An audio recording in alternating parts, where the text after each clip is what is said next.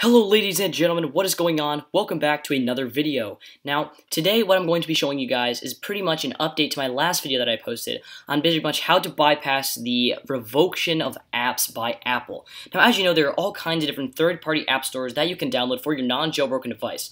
Now, I know that this device is jailbroken, but I do still use a lot of third-party app stores such as Tutu app, and pretty much just any online things such as Cyrus or Tweakbox or anything. And you download a lot of these tweaked apps, plus apps, paid apps for free, all kinds of stuff. But the only problem is that Apple will sometimes revoke the certificates to these applications. And since Apple has recently been cracking down on this a lot, it's really been getting annoying for Apple users that want to use these plus apps. Well, now there's finally a solution to this for free on how to bypass this weird apps being revoked. And it's actually very simple. All you have to do is go to your Safari browser and visit this website. It's antirevoke.us, so antirevoke.us. Now, before there were tons of problems with this, and there kind of still are. You have to take a few extra steps than they used to have to pretty much use this anti-revoke. Now, as you can see, right here it says anti-revoke info disabled. If it does send you to an ad, just go ahead and go back. Now, all you're going to want to do is go ahead and click Install Profile. And you're going to wait for pretty much the profile to load up. This is very simple. It shouldn't take very long. Just go ahead and hit install, type in your passcode, and once you're done with that, you can just go ahead and wait, and it will install the profile. So all you're going to want to do after you've installed the profile is go back to settings and scroll down to Safari. Once you're in the main page, scroll to Safari, and you're going to scroll down and click Clear History and Website Data. Now what this does is just make sure that everything's clear, the cache is clear, and you're good to go.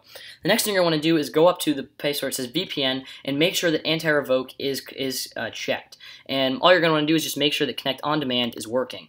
Now the next thing you're going to do, this is actually kind of important. You're going to need to go to the App Store because as you can see, if we go back to the same website we were just at, antirevoke.us, let's go ahead into it.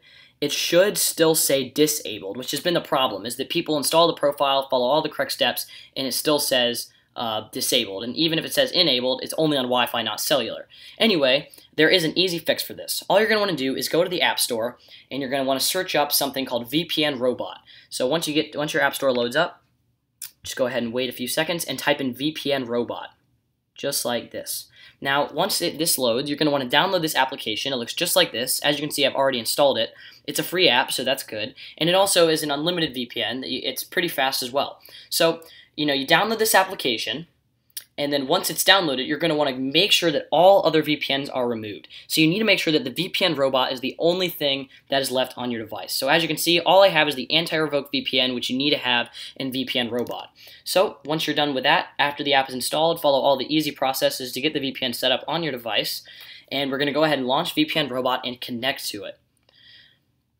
So all we're going to want to do here is just hit tap to connect. And as you can see, it will start connecting. It's actually very fast. You might not see the VPN thing come up in the top right corner quite yet. It sometimes takes a little while. There it is. And we're going to go ahead, and now we're going to go back to the same website, antirevoke.us, and see if it has enabled it. It should. Antirevoke.us.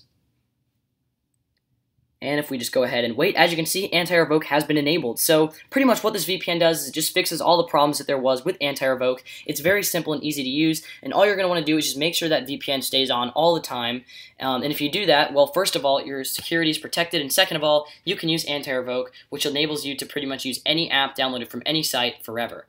So thank you guys so much for watching. I hope you enjoyed the video. Be sure to like, subscribe if you enjoyed, and stay updated for more jailbreak and hacking content. Anyway, guys, thank you so much for watching. Have a wonderful day.